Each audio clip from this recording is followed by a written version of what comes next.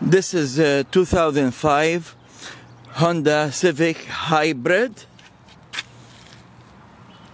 I'm going to show the people how to check the ECM in this car to read the trouble codes.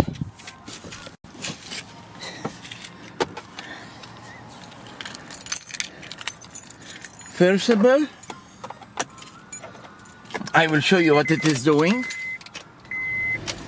I start up the engine, and here it is showing check engine light. Okay.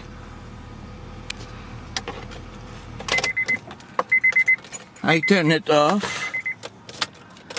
Okay. First of all, I will show you where is the location. This is the steering wheel of the car, and you look under the dashboard, and here it is, the connection for the ECM.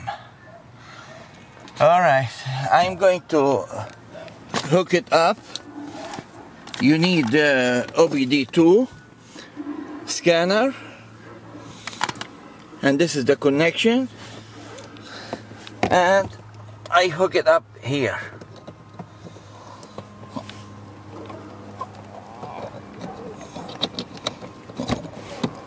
Okay, it's already hooked up, and I will turn the ignition on.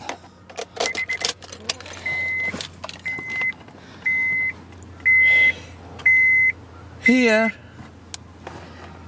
it is asking me read the codes. Okay, let me sit down in the comfort way.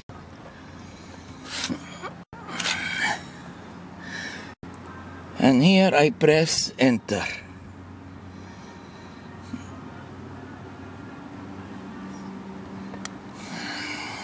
It's telling me it's working. Attempting to communicate with the vehicle. Please wait. The reason it came in, because there are some trouble codes, some sensors, they are going bad. It could be a warning, and it could be bad, but we have to check it out. So here it's telling me one of two.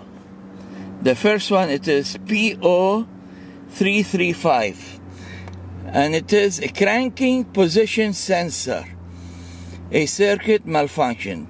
Cranking position sensor, it is located next to the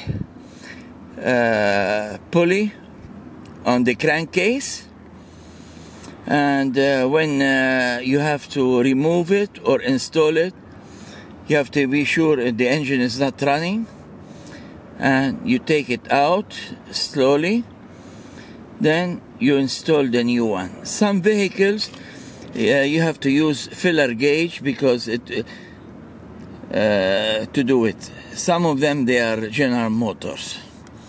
Okay, let me see what's the trouble codes on the second one. And here it shows up and down. I go to down.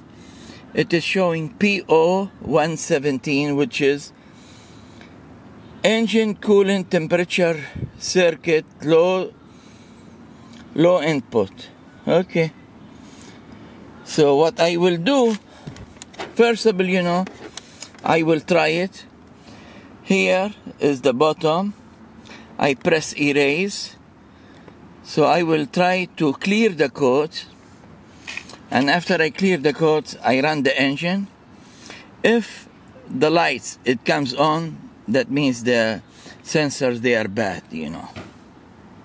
But sometimes you can clear the trouble codes and you will have no problem. But just in case it comes on, then you have to change the sensors. It's telling me it's working. I'm trying to clear the first code.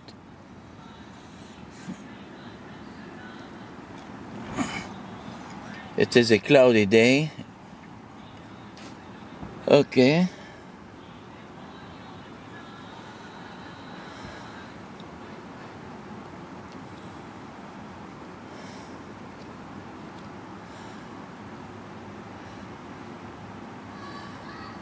Still waiting.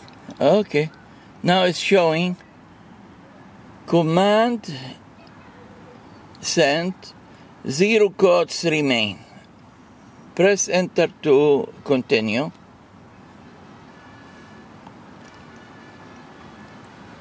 I press enter. It's communicating to see. It shows it passed. Alright. Let's see if we start up the engine, if the light it comes on or not.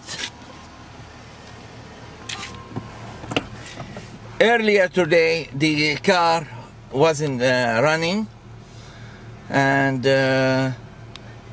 she has to use the AAA to tow it from Los Angeles to where I live. And with my intelligence I was able to start up the car, and I already saw it has a check engine light. There was some bad connection on the fuse box.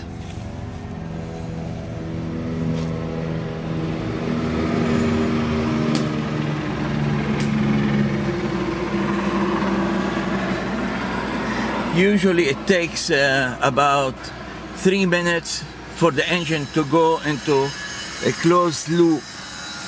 To bring the engine to the right temperature, and everything is working perfect.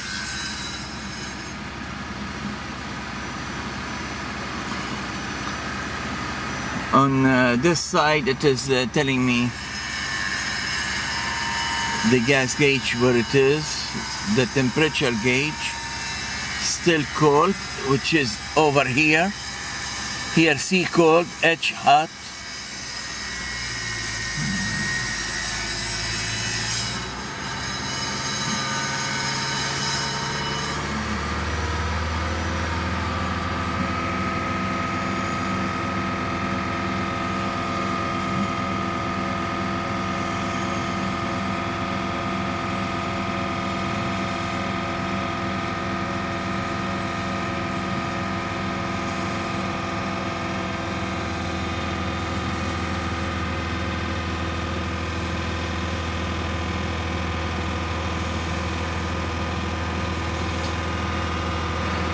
I'm still running the engine on high RPM, 2500. Certain vehicles, you don't try to go on a high RPM, such like Peugeot 505 or Volvo, some Volvos, and some BMW 740. They have ZAV's transmission. You can ruin the transmission.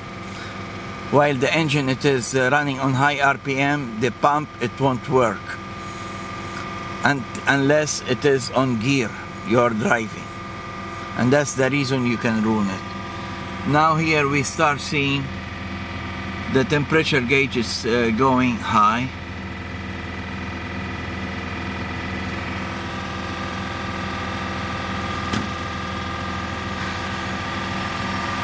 Just trying to bring it to the closed loop.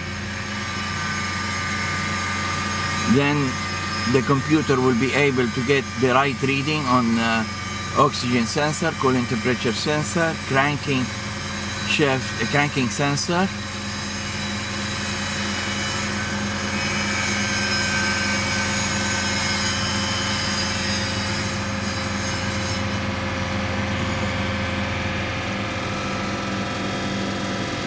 Maybe 1 more minute or less, and the engine will be on a closed loop.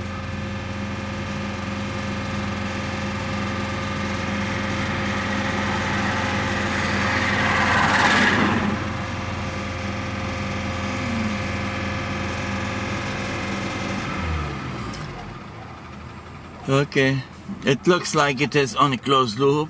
The trouble codes, it didn't come on.